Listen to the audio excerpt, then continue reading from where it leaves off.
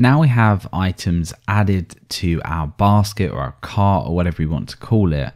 What we now need to do is actually create the cart page where we're actually going to see a list of what we have in our cart. And this is pretty straightforward, but what we're also going to focus on is syncing up based on changes in the database. So for example, if we change a quantity over in the data or a stock in the database and it's lower than the amount the user has in their cart, what we want to do is update that. So obviously if someone else checks out and reduces the stock level, we want to reflect that on our cart page, and that isn't difficult at all. We'll see how easy that is in a moment. So we'll start by creating our view for this. In fact, we already have our view for this. So let's just head over to cart index and get rid of this dump. We know that items are being added properly, and we can now start to actually output our cart page. So inside of here then, we want to extend our base template. So let's say extends templates app.twig, and then down here we will set up our content area. So this is a block, remember, and we're calling this content, and we'll just end our block down there. So inside of here we're going to have a row as usual, and we're actually going to have 2 columns here. So we're going to have an 8 column and we're going to have a 4 column. This is going to be the kind of summary with the checkout button. So we'll just write this in here for now so we don't forget. And in this column, we're going to have just the list of items. Now we only want to show our basket if we actually have items. So the first thing that we can do here is an if statement to say, well, if the basket has items, so we can just use the item count method for that, then we want to show our basket. So this will just be a list of items, so list. So if we head over to this now, and oh, we've got a little problem here. So this should be end if, not end block. There we go. So we now have a list. We obviously have items in our cart. We have 2, and over here will be the summary. So we can start to output these items now. This is relatively straightforward. So we're going to create a well for this. This is just bootstrap styling, so it looks like that. And then inside of this, we are going to have a table, and this will have a class of table. Again, this is just bootstrap styling. So for the head of this then, we want to include the product, the price, and the quantity. So let's just create our head cells. So product, price, and quantity. We know we have all this information available. And down here for the body of this, we want to loop through all of the items. So we can start by doing a for item in basket dot all. We know that our all method gives us a collection of products. We can end the for there. And inside of here, we're obviously going to have a row, and then we're going to have here a product or the product, the price, and then the quantity. So for the product, we will make this an anchor because obviously we can link through to the product. So we'll just say here product.title. And then for the anchor, we know that we already have the product index page set up. So we can just say product.get. And here, remember, we pass through the slug. So we just say slug and we say item.slug. And of course, this here should be item.title. So we now have the following. Looks good considering we've not done too much work here already. So we have these products, we can click through onto them, add more if we want, but we'll get later on to actually updating the quantity from here. So for the second one then, it is the price. So to do this, we only have one currency now. We're not going to dive into multiple currencies, but here we just say item price, and then here we can use number format with 2 to give us the formatted date with, or the formatted price with 2 decimal points. And that's pretty much it. So for the quantity then, if we just come down to this one, this is going to be slightly different. We're going to cover this in the next part because it will take a little bit more work in terms of the form. So for now, let's just put a hyphen there. We can always output the item quantity just temporarily, I guess. Let's just put temp here so we remember. And all we do remember is we say item.quantity. And if you're wondering again where this comes from, remember that when we do actually grab all of our items from here, we actually set this quantity specifically when we loop through all the products we have. So that comes directly from there, and it's just attached to the model. So here we can see 1 and 2. Now the reason I put temp is because this is eventually going to be a drop down with a quantity that's selected. We can update the drop down, click update, and we're done. So that is pretty much it. What we're also going to do here is add an else. So we're going to say else, and we're just going to have a little message. So you have no items in your cart. And why don't we put an anchor here just to say start shopping, and this will just link through to the home page because that's where all of our items are listed. Now that we have our list of items in here, we want to include on this side a summary with the total price and some other information as well. So here we can again have a little if statement to say basket.item count and basket.subtotal. Now the reason we're doing that is because technically we can have items in our cart but no quantities. Now that's only going to happen if if someone else checks out. Let's say we add an item and then someone else while we're browsing the site checks out, the quantity is reduced. We're actually going to keep the item in there, but we're going to just show it as kind of out of stock now. So that's why we're checking the subtotal. We want there to be some kind of money involved before we start to allow anyone to check out. So again, we're going to have a well just in here, and here we can just say cart summary. Now down here, we're just going to put an HR, it really doesn't matter in terms of design, and we're going to require in a summary there. And then down here, we're going to have a checkout button. So let's just add this checkout button now. We've not got to this point yet, so we can just put a hash in there, and we will add a class to this as well. So we'll say button default, and it currently looks like this. Well, it doesn't because we don't actually have our subtotal method added just yet. So why don't we do this now over in Basket? It's not too much trouble. So let's create this now. So we have a subtotal method, and all we want to do here is set a default total, and then down here we want to go through each of our items. So this will be our items from the database. So we just say this all as item. Now, when don't we want to add this as a subtotal? Well, when it's out of stock. So within this loop, if the current item is out of stock, we just want to continue through and we don't want to add up that value. And then outside of this, inside of the loop, we're going to say total equals total plus item price, so the actual price of the item, multiplied by the quantity of the item that we have in our cart. So that's just basically adding up everything within our cart. And then finally, we just return that total. So now that we've done this, we know that we have a positive monetary value to our cart. So now this shows up. So now what we want to do is just in here, include the actual summary of the items, and then we're pretty much done with our cart view.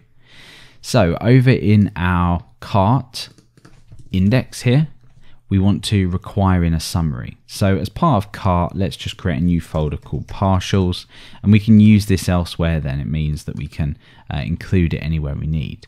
So let's create a summary.twig file. And inside of here will just be the summary. This again is going to be a table. We can give this a class of table. And in here, we're going to have a row. This is going to have a subtotal here. And it's also then going to have the subtotal of the basket. Remember, we have basket everywhere now. So we can just use the subtotal method.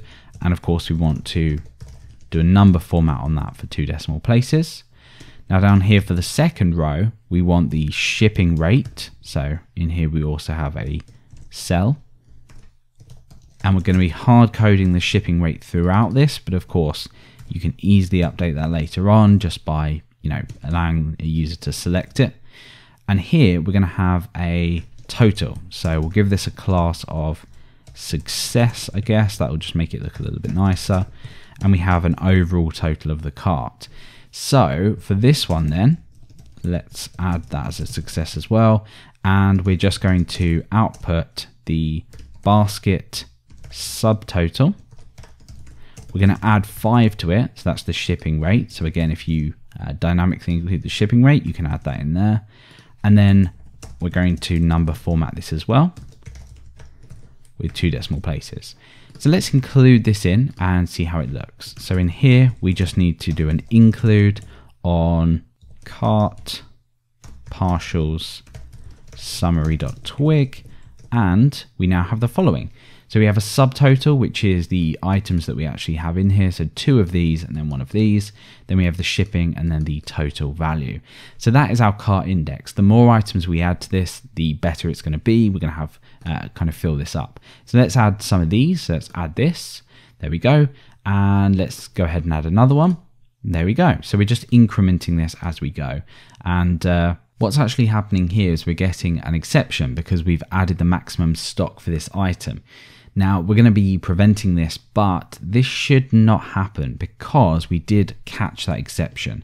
So what we can do is go back and check that this is all working. So if we head over to our cart controller and go down here, we should be catching this exception here. So quantity exceeded exception. The reason that's not being caught is we haven't imported it just up here. So we can grab this from basket. We can go over to our cart controller and paste this in. And now when we go and try and add one, so let's go and try and add another one, you can see that we've caught that exception, but remember what we're not doing is actually doing anything with it. So here's the opportunity to add some kind of flash message, but really your users should never get to the point where they're actually adding more than they should, because we're going to be kind of protecting that within the form. We're not going to allow to add more quantity. Okay, so now that we have our cart summary and our actual list of items, we need to make sure that when, for example, I change this, so if we just pull this down for a little bit, we have a Bolivia here, we can go and reduce the stock to 0. What happens is nothing. The only thing that happens is we update our subtotal because we're not including items that aren't in stock. So just to end this part, we want to make sure that when this does change, we want to sync this up to remove items that no longer exist in quantity. So I guess what we can do is to test this out, set a fairly large quantity, let's say stock of 5, and let's just add a few more of these. Obviously we have to manually do this now because we don't have the ability to update yet. We now have 5 of these items in here. So when I reduce this to say 4, what we want to do is reduce this to 4. When we want to, or when we reduce this to 0, we don't want to get rid of it. We want to keep it in here, but we want to set the quantity to 0 and then maybe get rid of all of this stuff here. So the user knows that it's still out of stock. So to do this then, we need to return back to our basket. And down here, we're going to implement a method that will kind of sync this up. So we want to, well, you can call this whatever you want, but I'm going to call it refresh. And inside of here, we want to go through each of our items. So we're going to say this all as item. Now the first thing we want to do is check if the item doesn't have any stock. So we're going to say item doesn't have stock, and we're going to pass in that item quantity. So if it doesn't have the stock based on the quantity we already have, what do we need to do? Well, we need to call our update method, which if I can find it is here, to actually update the quantity. So in here we just say this update the item, and we update it to the maximum stock available for that item. And now what we can do is if the item has a stock of 1 and the quantity is 0. Now what this means is that if, for example, we put an item back in stock, what we do is we check if it has at least 1 stock, so we just say 1, and then if the quantity is currently set to 0, so if it's been previously removed, we want to update it and add stock in. So we always want to add stock back in if that's the case. So we're going to say item 1, so we just update it with a single item. So now what we can do then is making sure that this is set to 5 still. We just see 5. Now if we change this to 4, you can see, oh, of course we haven't called the method. So let's go and just return that stock to 5. And remember, it's called refresh. So basically anywhere that a user kind of lands to start the checkout process, e.g. in the cart, so over on the index, what we want to do is say this basket refresh, like so. So we don't need to call it everywhere, we just need to call it kind of on our cart and our order form. So at the moment nothing's happening, but if we change our stock to 4 and just bring up our page here and we go and refresh the page, you can see that that's reduced to 4. And again, if we reduce it to 2, it goes down to 2, and if we were to reduce it to 1, again we get back 1. If there were to be no stock, what we do is we reduce this and it goes from here, which I guess is fine actually. Okay, let's leave it at this. We can update this later if we want, but either way we now have that. Now if I return this back to stock 5, let's say that that was previously removed, and I refresh, then it doesn't come back. Let's just check if this is still in our session, and to do this we can just go and again, like we did before, we just did basket all and we did a JSON encode here. So let's just change this over and there we go. So it looks like we don't actually have that in there. Okay, let's leave it at that because I think that's not too much of a deal. At least we're getting rid of it. That's the main point. And what we can actually do is, just to simplify this, is get rid of this here as well. And all this will do is, and we can try it out with another item. So let's say we have Blake Espresso over here. Let's say we just reduce this down to 1 in stock. That will reduce that down to 1. And then if we reduce this to 0, it will get rid of it. And then I guess if we increase the stock, that's fine. We don't really need to add it back in. But either way, the most important thing is that we don't allow a user to check out if the stock is above what we actually have, or their quantity is above what we have.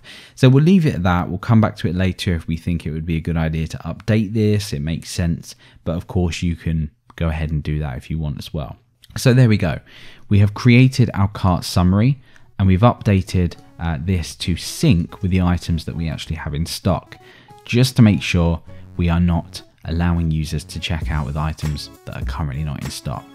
So thanks to Braintree Payments for supporting Codecourse. Mobile development can be really complex, but integrating your payments doesn't have to be.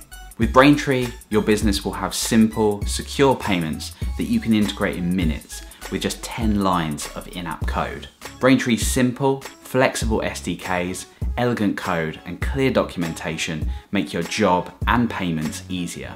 Learn more at braintreepayments.com/codecourse.